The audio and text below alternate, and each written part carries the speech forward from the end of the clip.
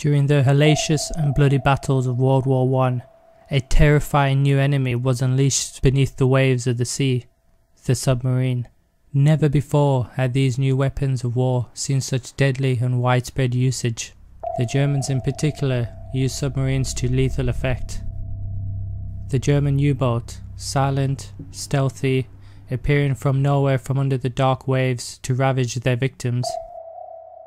Yet, although these undersea spectres of death terrorized the enemy, it would prove that there were mysterious forces at work aboard one U-boat that would go on to terrorize its crew instead of the enemy, and propel it into a legend of one of the greatest undersea mysteries and cursed vessels of that time.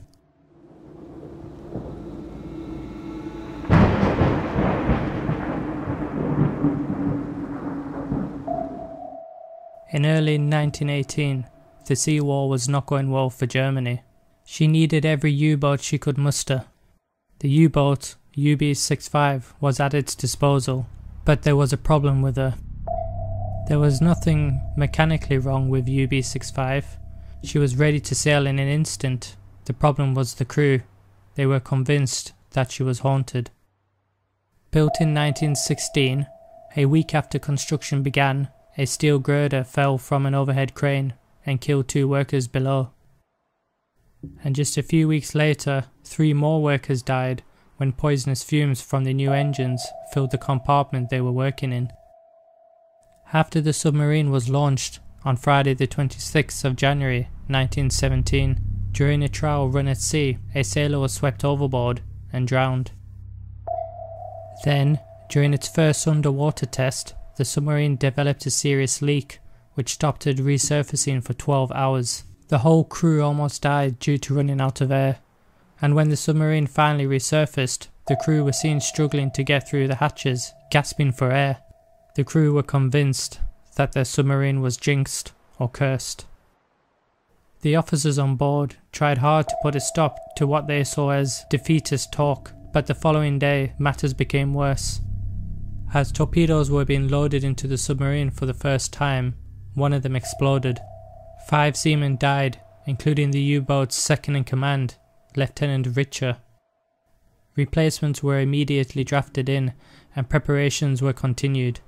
On the day they were due to set sail, the U-boat captain was plotting the vessel's route with the chief navigator, when a terrified sailor ran in and began to blabber about having just seen Lieutenant Richer, the second officer who had been killed in the freak torpedo accident.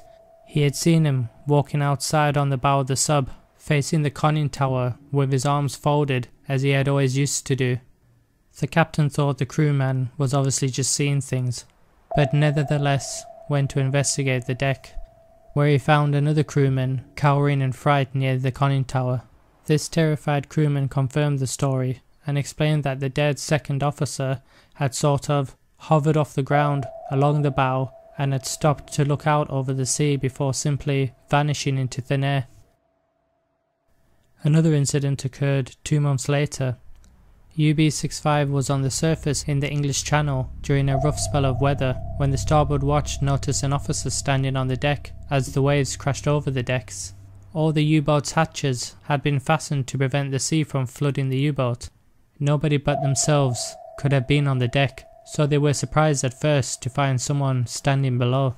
They were even more surprised to see that he was impervious to massive waves crashing into him that should have swept him overboard. But when the figure turned to face them, the watch recognized him immediately. It was Lieutenant Richer, who had died months earlier. Once back at the naval base in Germany, UB-65 was undergoing a routine refit and resupply. The Richer incident was reported, and the submarine was closely examined for leaking fumes that might have caused the crew to hallucinate, but nothing was found. The captain did everything he could to discourage talk of ghosts, and told his crew that anyone who reported seeing a ghost would be severely punished. This had the desired effect, but sailors, as most human beings do, talked among themselves, and the eerie tension began to mount. The bad luck, however, would continue. 1 week later, an officer was swept overboard when a freak wave took him off guard. A little later, an engineer broke a leg as he descended one of the step ladders. UB-65 also came under attack from the Royal Navy and survived over an hour of being depth charged. However, the shockwaves from one of the explosions threw one of the sailors to the ground with such a force it killed him. This could all just be a case of very bad luck for the submarine's crew. However, the final mission of UB-65 was, and still is, one of the most unexplained mysteries in maritime history. At 6:30 p.m. on Wednesday the 10th of July 1918, the L2, an American submarine, was cruising in St. George's Channel. Lieutenant P.F. Forster noticed what he first thought was a buoy on the horizon. As he moved closer, he realized that it was a German submarine, UB-65. It was listing heavily in the water and appeared to be badly damaged. Forster, thinking it was a trap, immediately gave the order to sink it. His submarine moved into position, ready to fire off its torpedoes. But just as he was lining up to fire, UB-65 was ripped apart by a massive explosion.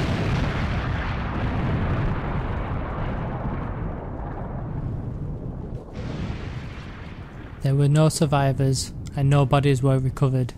The explosion has never been explained, but was thought to be accidental.